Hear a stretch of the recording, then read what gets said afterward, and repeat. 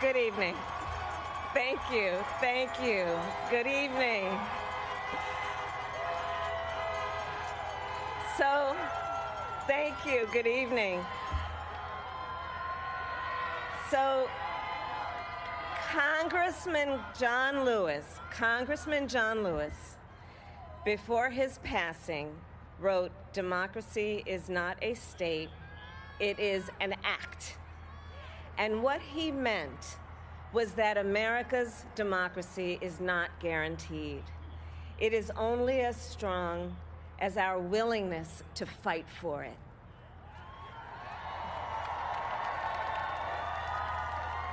To guard it and never take it for granted. And protecting our democracy takes struggle, it takes sacrifice, but there is joy in it, and there is progress, because we, the people, have the power to build a better future.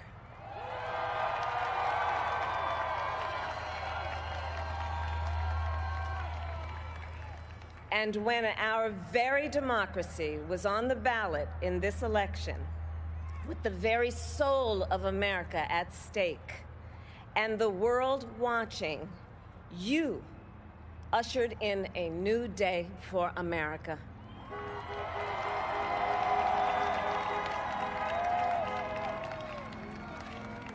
To our campaign staff and volunteers, this extraordinary team, thank you for bringing more people than ever before into the democratic process. And for making this victory possible. To the poll workers and election officials across our country who have worked tirelessly to make sure every vote is counted, our nation owes you a debt of gratitude.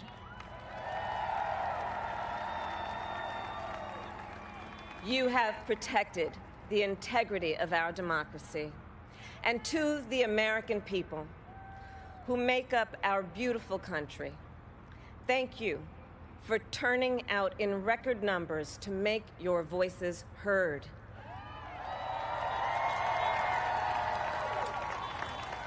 And I know times have been challenging, especially the last several months.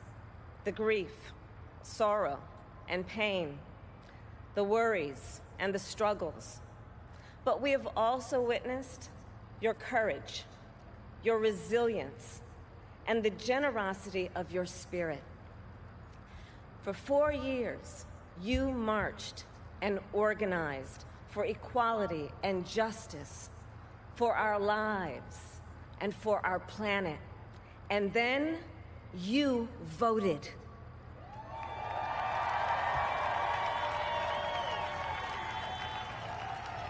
And you delivered a clear message. You chose hope and unity, decency, science, and yes, truth.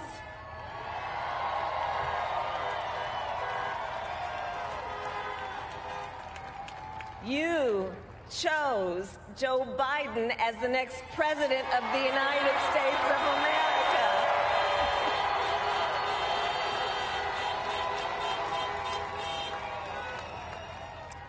And Joe is a healer, a uniter, a tested and steady hand, a person whose own experience of loss gives him a sense of purpose that will help us as a nation reclaim our own sense of purpose, and a man with a big heart who loves with abandon. It's his love for Jill, who will be an incredible First Lady.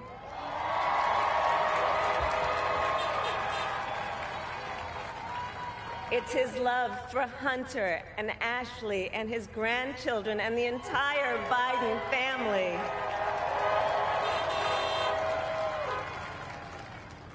And while I first knew Joe as vice president, I really got to know him as the father who loved Bo, my dear friend who we remember here today.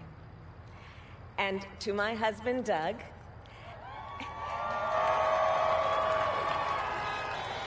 and our children, Cole and Ella, and my sister Maya, and our whole family. I love you all more than I can ever express.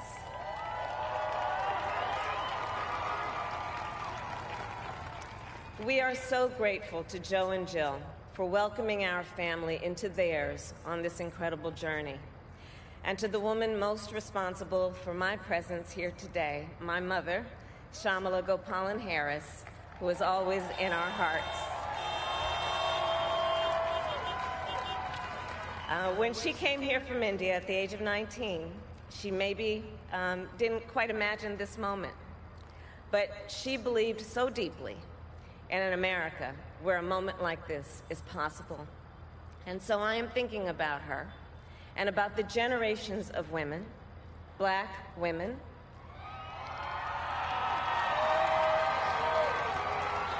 Asian, white, Latina, Native American women who throughout our nation's history have paved the way for this moment tonight. Women who fought and sacrificed so much for equality and liberty and justice for all, including the Black women who are too often overlooked, but so often prove they are the backbone of our democracy.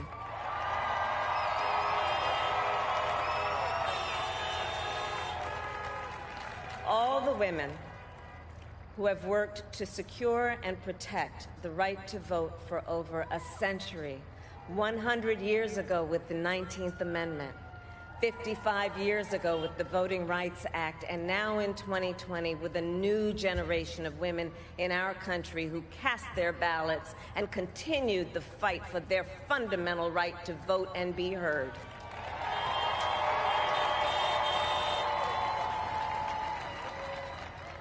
Tonight I reflect on their struggle, their determination, and the strength of their vision to see what can be unburdened by what has been. And I stand on their shoulders. And what a testament it is to Joe's character that he had the audacity to break one of the most substantial barriers that exists in our country and select a woman as his vice president.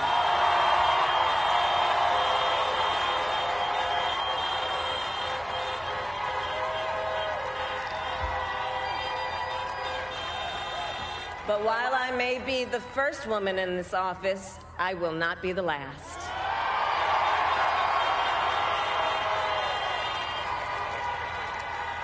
Because every little girl watching tonight sees that this is a country of possibilities.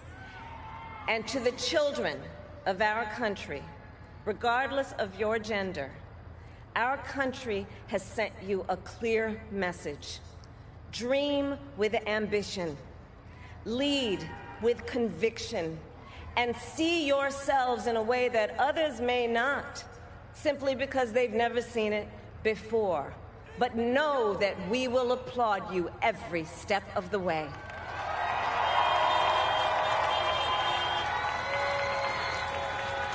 And to the American people, no matter who you voted for, I will strive to be a vice president, like Joe was to President Obama, loyal, honest, and prepared, waking up every day thinking of you and your family.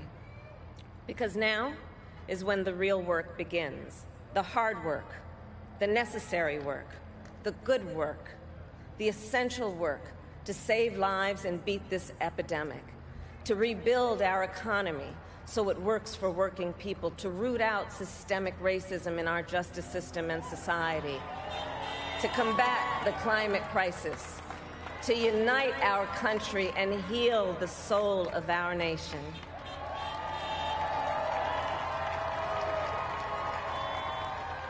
And the road ahead will not be easy, but America is ready. And so are Joe and I.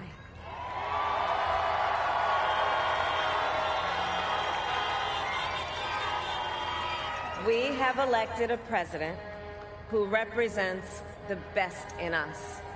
A leader the world will respect and our children will look up to. A commander-in-chief who will respect our troops and keep our country safe. And a president for all Americans.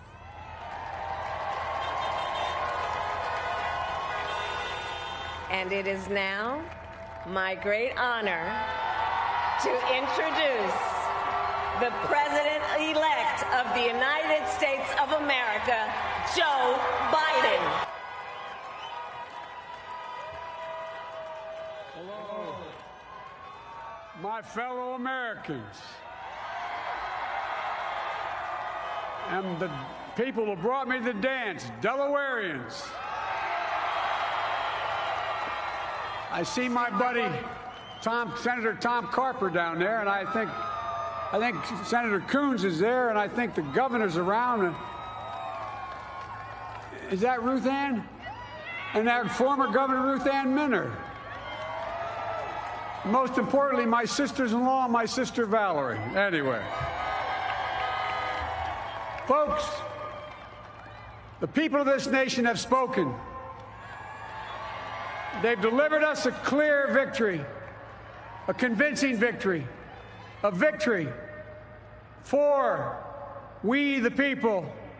We've won with the most votes ever cast on a presidential ticket in the history of the nation. 74 million.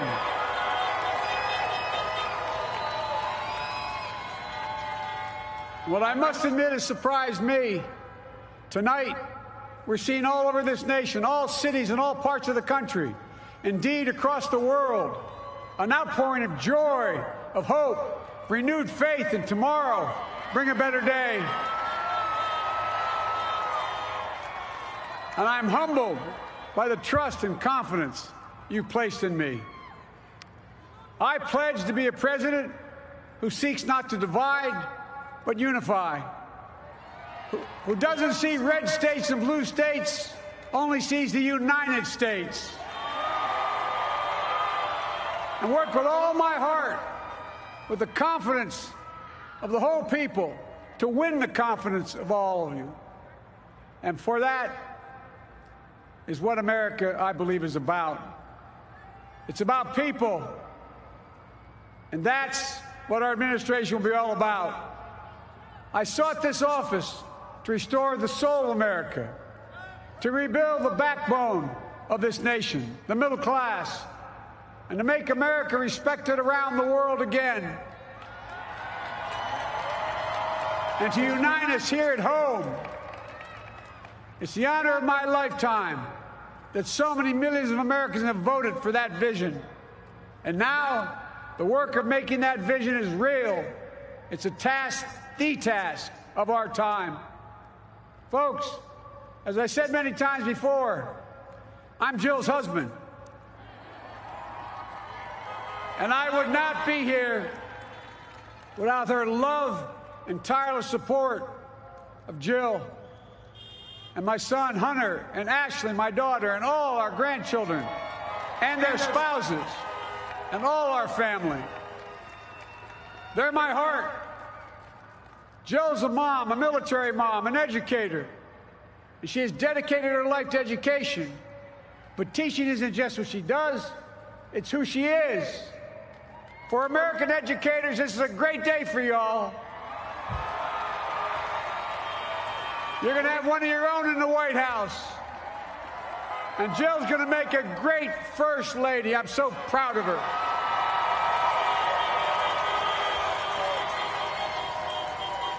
And I'll have the honor of serving with the fantastic Vice President who you just heard from, Kamala Harris, who makes history as the first woman, first black woman, the first woman from South Asian descent, the first daughter of an immigrant ever elected in this country. Don't tell me it's not possible in the United States. It's long overdue. And we're reminded tonight of those who fought so hard for so many years to make this happen. But once again, America's bent the arc of the moral universe more toward justice. Kamala, Doug, like it or not, your family. You become an honorary Biden, there's no way out. All those of you who volunteered and worked the polls in the middle of this pandemic, local elected officials, you deserve a special thanks from the entire nation. And to my campaign team and all the volunteers and all who gave so much of themselves to make this moment possible, I owe you. I owe you. I owe you everything. And to all those who supported us, I'm proud of the campaign we built and ran. I'm proud of the coalition we put together, the broadest and most diverse coalition in history. Democrats, Republicans, independents, progressives, moderates, conservatives, young, old, urban, suburban, rural, gay, straight, transgender, white, Latino, Asian, Native American. I mean it, especially those moments, and especially those moments when this campaign was at its lowest ebb. The African-American community stood up again for me. You've always had my back, and I'll have yours. I said at the outset, I wanted to represent this campaign to represent and look like America. We've done that. Now that's what I want the administration to look like and act like. For all those of you who voted for President Trump, I understand the disappointment tonight. I've lost a couple times myself. But now, let's give each other a chance.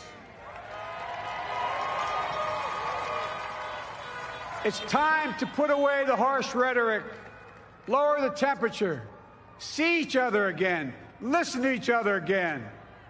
And to make progress, we have to stop treating our opponents as our enemies. They are not our enemies. They are Americans. They're Americans. The Bible tells us, to everything there is a season, a time to build, a time to reap and a time to sow, and a time to heal. This is the time to heal in America.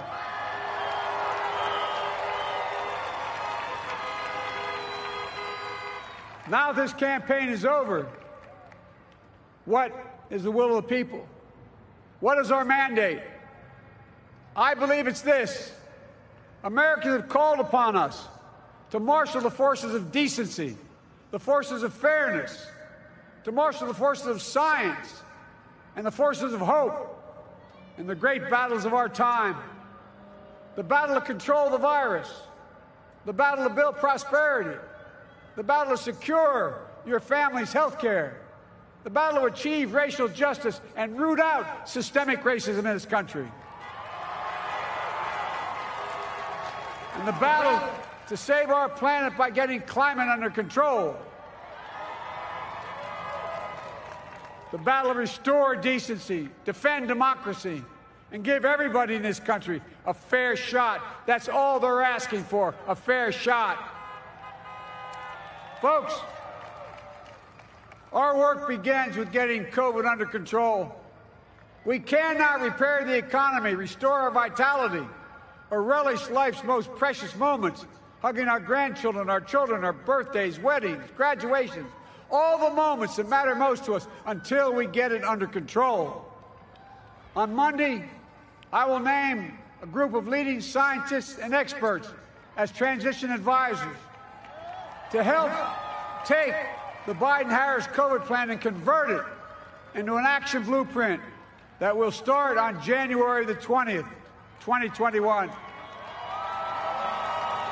That plan will be built on bedrock science. It will be constructed out of compassion, empathy, and concern. I will spare no effort, none, or any commitment to turn around this pandemic. Folks, I'm a proud Democrat, but I will govern as an American president. I'll work as hard for those who didn't vote for me as those who did. Let this grim era of demonization in America begin to end here and now.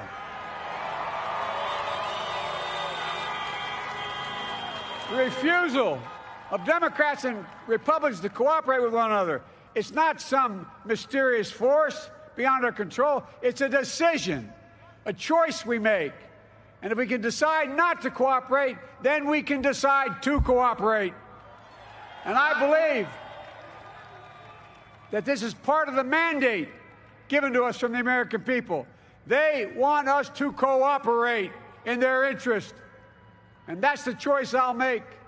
And I'll call on Congress, Democrats and Republicans alike, to make that choice with me. The American story is about slow yet steadily widening the opportunities in America. And make no mistake, too many dreams have been deferred for too long. We must make the promise of the country real for everybody, no matter their race, their ethnicity, their faith, their identity, or their disability. Folks, America has always been shaped by inflection points, by moments in time where we've made hard decisions about who we are and what we want to be. Lincoln in 1860, coming to save the Union. FDR in 1932, promising a beleaguered country a new deal. JFK in 1960, pledging a new frontier. And 12 years ago, when Barack Obama made history, he told us, yes, we can. Well, folks, we stand at an inflection point. We have an opportunity to defeat despair, to build a nation of prosperity and purpose. We can do it. I know we can. I've long talked about the battle for the soul of America. We must restore the soul of America. Our nation is shaped by the constant battle between our better angels and our darkest impulses. And what presidents say in this battle matters.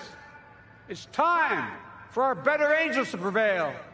Tonight, the whole world is watching America. And I believe at our best, America is a beacon for the globe.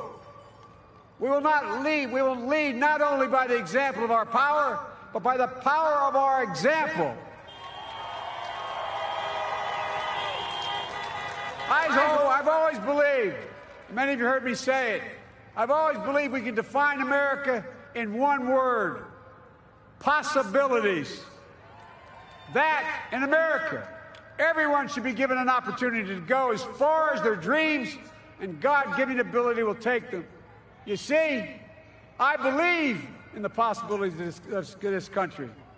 We're always looking ahead to an America that's freer and more just, ahead to an America that creates jobs with dignity and respect, ahead of America that cures diseases like cancer and Alzheimer's, ahead to an America that never leaves anyone behind, ahead of America that never gives up, never gives in.